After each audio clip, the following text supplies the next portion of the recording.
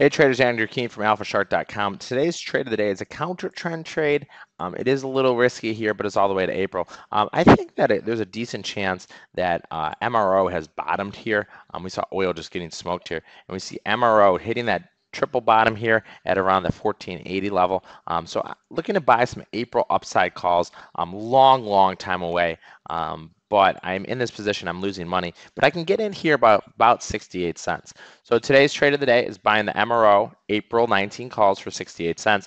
We saw here the big institutional order flow on Friday. A trader actually came in here and paid 97 for these, and now they're 67 in theory. So as we see here, wow, look at that. They paid 97 cents on Friday. Today, the price point is lower. Okay, the stock is on sale, and we see here 68 cents. So buying the MRO April 19 calls for 68 cents. Beginner trader can use a 20% stop loss, which would be about 14 cents, so like a stop loss at 55 cents.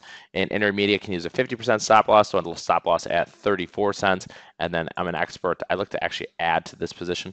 It is an April position. Oil looks weak, but I think it's going to get sold off probably for about another week, and then I think it should get a bounce back. So today's trade of the day, buying the MRO April 19 calls for 68 cents.